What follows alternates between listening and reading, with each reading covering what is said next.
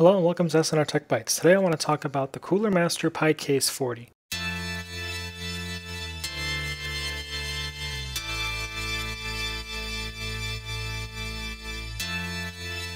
I backed this on Kickstarter a couple of months ago. I just got it in the mail the other day. I'm pretty excited, so let's open it up and see what's inside. So it looks like we've got our case here. That's the VESA mount hardware, so if you actually want to mount this to the back of a monitor or something, you can just kind of pop these in. Pretty easy. And mount it to the back of your computer monitor. You've got a couple screws, and those look like some thermal pads. Kind of cool, the instructions are actually printed on the box instead, so no extra paper. It's just kind of printed all right here together. And then there's a QR code on the bottom that takes you to their website where they also have, they say 3D printable assets. I haven't seen anything yet. I believe this isn't officially released yet. I did find it on Newegg for $40. I'm not sure that's actually Cooler Master. That should be available on their store soon, but $40 is what I've been able to find it for so far.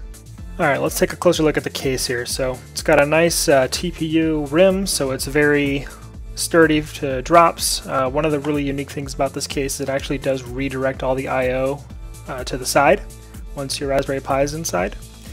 You still have access to a slot for ribbon cables to come out of if you need it, as well as a spot to slot the SD card in. All your I/O here on the side, and then you can access all the I/O on the front. So if we pop this guy open, one of the things that makes this case extremely unique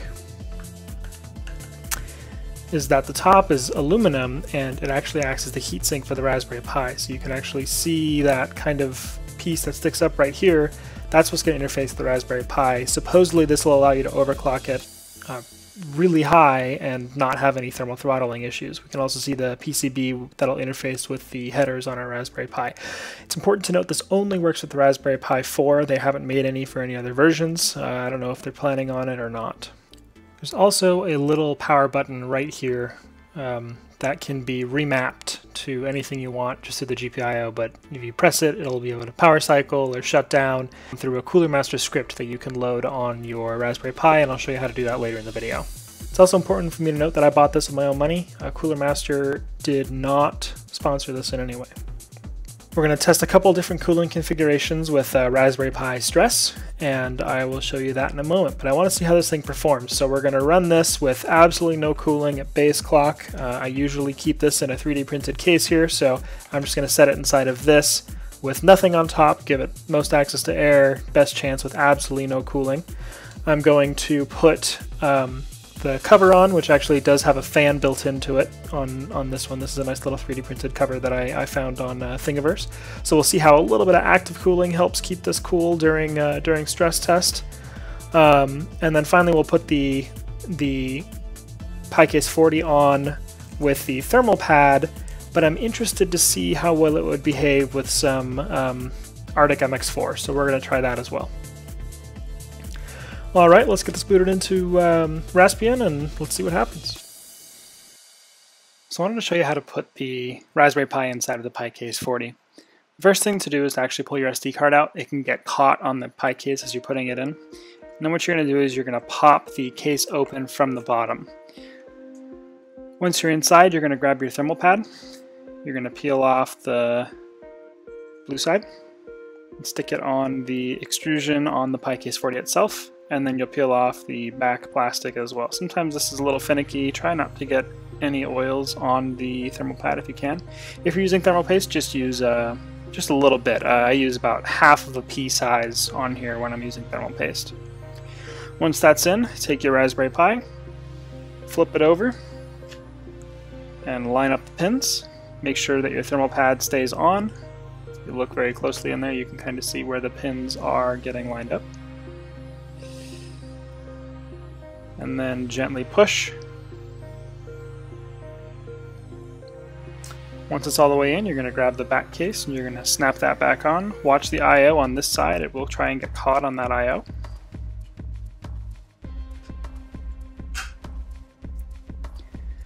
Once that's in, there's 4 holes here, and then you've got 4 screws, and you've got your Allen key. I'm going to use my iFixit screwdriver to make this a little bit faster.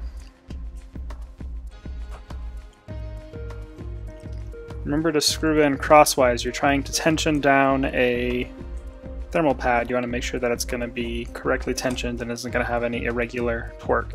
So tighten everything just a little bit. Don't over tighten right now.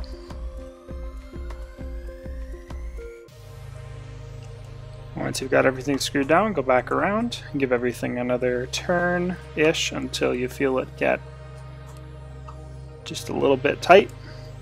Once that's done, you can pop open this flap, put your SD card back in, and you're good to go. Here's the first set of results that I recorded. These were taken with a clock of 1500 MHz in the Raspberry Pi 4, which is the default clock. The blue line is no cooling, and it reached a maximum temperature of almost 80 degrees C. The orange line was the fan, which performed significantly better, only reaching a maximum temperature about 64 degrees C. The thermal pad and the thermal paste, represented by the gray line and yellow line respectively, performed better than the fan and both about equal to each other, only reaching a maximum temperature of about 56 degrees C. Here's where the results get a little bit interesting. I overclocked the Raspberry Pi 4 by 30%, which reached a clock speed of 1950 MHz. The blue data represents the thermal pad with the Pi Case 40, and the orange data represents the thermal paste.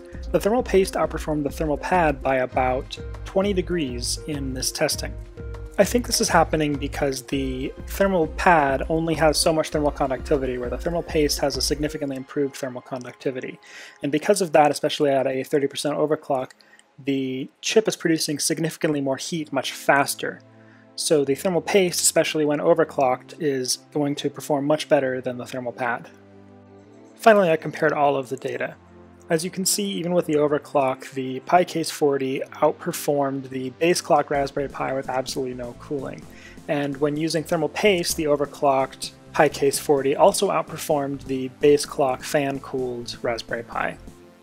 Alright, next let's talk about the Cooler Master tool that they're shipping with the Pi Case 40. So you can download this directly from their website. It's going to be under your Start menu, Accessories, Cooler Master Pi Tool. Just take a little bit to open up here. This is kind of the command center for your Raspberry Pi, especially with the Cooler Master case. They have one-click overclocking here, so you can immediately go to a 10%, 20%, or 30% overclock if you want to, just by clicking one of these buttons.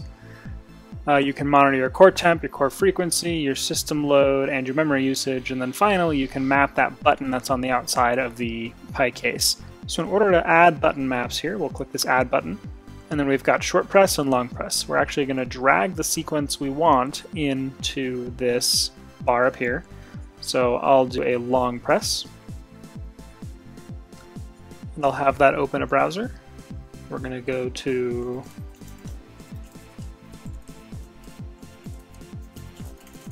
So if I click the button, and there we go. We've landed on the SNR Tech Bytes page. So what are my final thoughts? I think the Pi Case 40 is an impressive little device. I do think that there are a couple caveats to it though. For one, if you wanted to use this in an application like in your backpack or in a pocket, this plate really needs to be exposed to the air. It actually gets quite hot, especially if the Raspberry Pi is overclocked. When I was overclocked and I was running my stress tests, which are synthetic loads, it was getting too hot to touch. In a pocket, I can imagine that would not be exactly pleasant. Second, I think that their software needs a lot of work. I think it's getting there, and again, this is still a brand new device. They've got time to work on the software, but it's not quite there yet to be a comfortable experience. The overclocking works pretty well, the button mapping keeps crashing and having issues, and the response time from the button press is quite low. I'm not certain that's on purpose or if that's just something weird in the software, but I think it's something that could definitely be improved in the future. As for the rest of the case, I think it's a really great construction. I think the ideal deployment for this is actually mounting it with the included VESA adapters to the back of a monitor and having it as a headless unit to run some type of kiosk mode user interface, maybe even a touchscreen device that lets users play with it that needs a little bit more load, where overclocking a Raspberry Pi 4 would allow you to take advantage of that, but now you don't need a complicated cooling system because this is a self-contained all-in-one unit. Thanks for watching. Bye.